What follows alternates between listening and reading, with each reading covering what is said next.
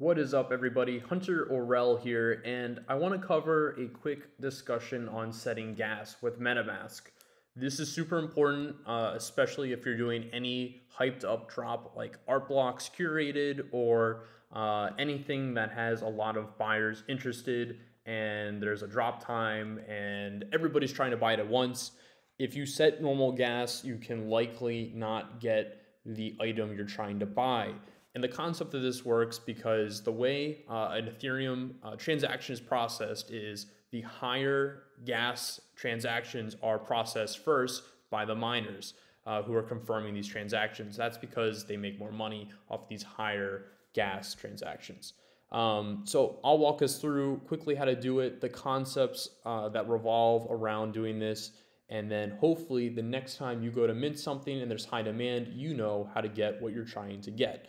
So obviously there's no art box drops right now, and I'll just do this with a CryptoPunk and show you the basics. If I go to bid and it asks to put in an amount, and usually on a drop there's a set mint price, you'll enter the quantity you want to mint and then it'll initiate that transaction. If we hit submit bid, we're then offered up with a gas fee. Now MetaMask has automatically set this gas fee based on a calculation it does for what it thinks will get this transaction through based on current gas prices. And MetaMask isn't really that good at it. So even if you're not in a very high end or high demand drop, it's worth checking to see what current gas prices are on a more reliable website like gasnow.org. So let's say we want to quickly increase this gas or change it. You can go to edit right there, and then you're offered up with slow, average, and fast. But again, this can be a little misleading. If we go to advanced, it'll show us exactly how many GUI we're paying, 16.2. If we hit fast, it'll show us that within this advanced tab here, based on fast, it's going to be towards the higher end of that. Now, if we go to a website like gasnow.org, which is a little bit more accurate on what's happening, it'll show you slow, standard, fast, and rapid gas prices, and you're actually even able to see the pending transactions within the blocks.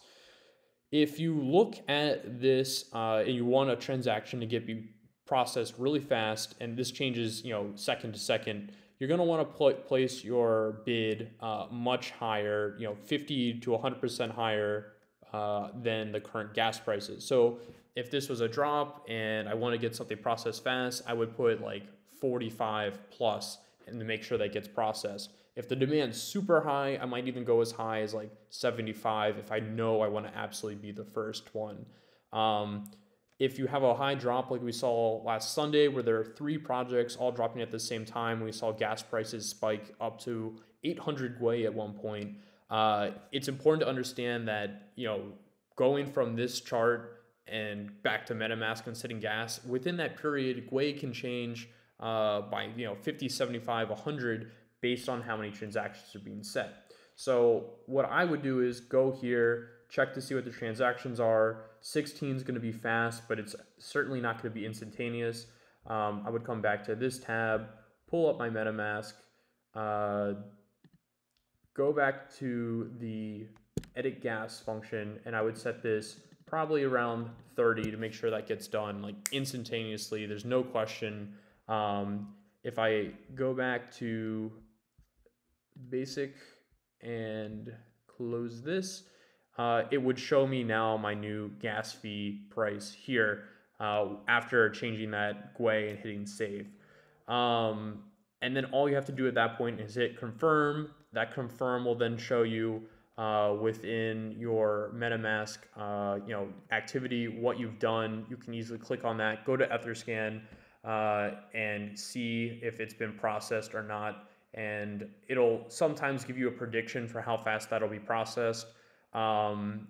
There's a lot of other ways to, if you have a stuck transaction, go into those, but I think that's for another video.